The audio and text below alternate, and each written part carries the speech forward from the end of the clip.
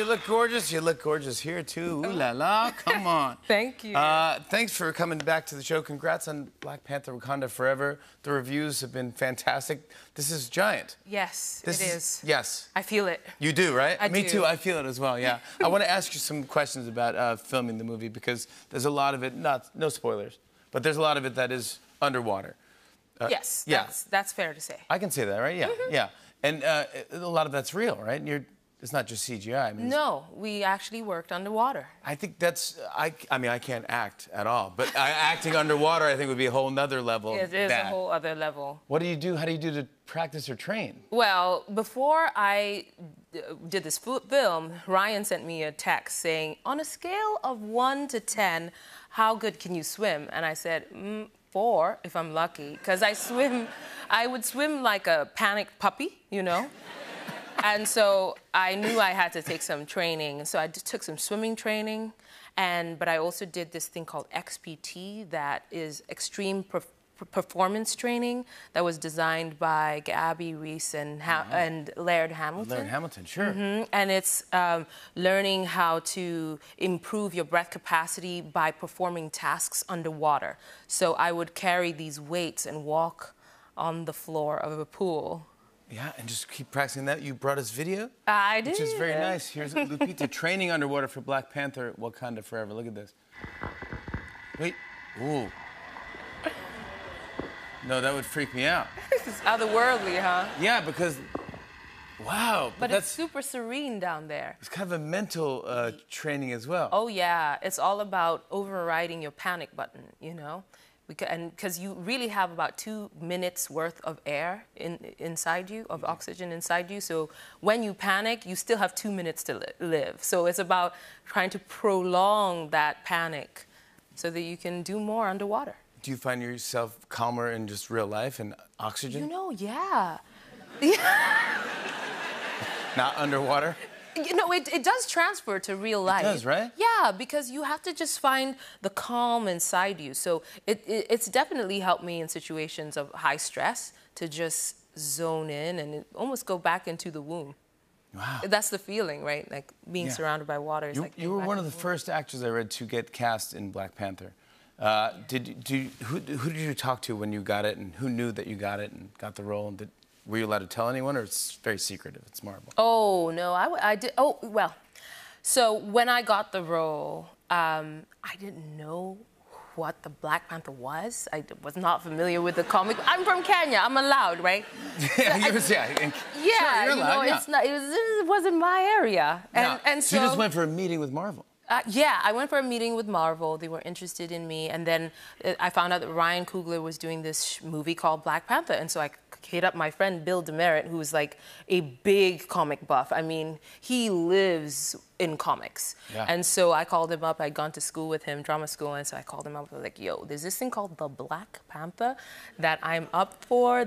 And please just give me the download. Run me down. What is it? Yeah, like, what is it? And so he gave me, like, full history. I mean, he is such a buff. I go to him every time I'm doing anything with Marvel. Did he freak out? He was like, wait, Ryan... Oh, yeah. Oh, yeah. He freaked all the way out. And he was so excited, and he was like, oh, my God, I'm going to be living vicariously through you.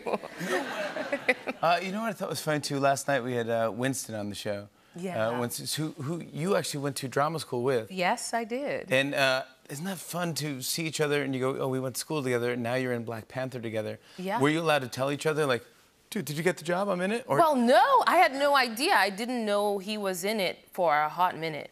We had actually watched Avengers, the first Avengers, together right after we graduated. And I remember we were in Brooklyn watching it, and we're like, wow, wouldn't it be cool to one day even just be an extra on that film, you know? Wow.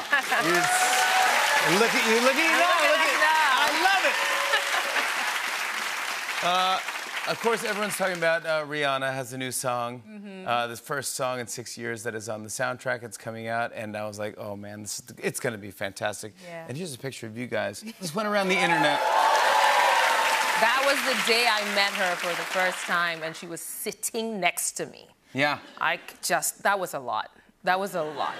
This went all over the internet because everyone's like, I want to see this movie. Yeah. Like, what is this movie? Like, Rihanna is like, what is she, a spy? And what is going on? Like, what is the movie there? And they were like, and then it went all over the internet. I think Ava DuVernay was supposed to direct it, and she got Issa it, Rae was gonna write it. Yes. Yep. Okay, so it's still out there and it's still available if Rihanna wants to do it? Or Hey, if you listen, when she retires from dominating the world, maybe she'll have time to make a movie like that.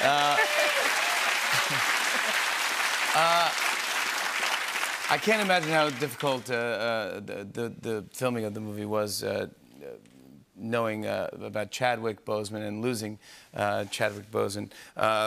He was on our show a bunch of times, and we always loved him. And he was just such a kind and sweet, but big personality guy. What do you remember about Chadwick when you worked with him? Any stories?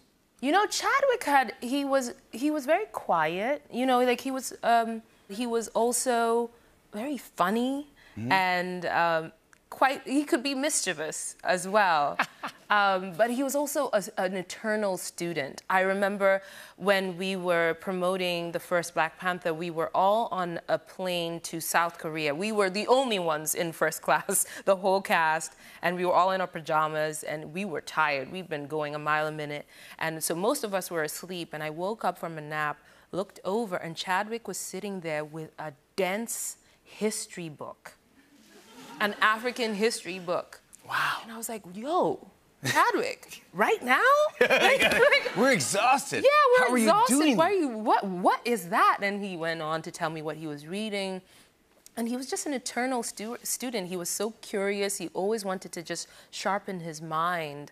And in so doing, he just sharpened his understanding of the human condition, you know? The movie is very emotional, but it's also, I will say, it's also very fun. It's a Marvel movie. It's a superhero movie. It's got action. It's got everything you want in a movie. I mean, this one knocks it out of the park. I can't wait for everyone to see it. I want to show everyone a clip. Here's Lupita Nyong'o in Black Panther, Wakanda Forever. Take a look. When you left without saying a word, it hurt. I regret not being there with all of you. It was not easy. He was king and Black Panther to everyone. But to me,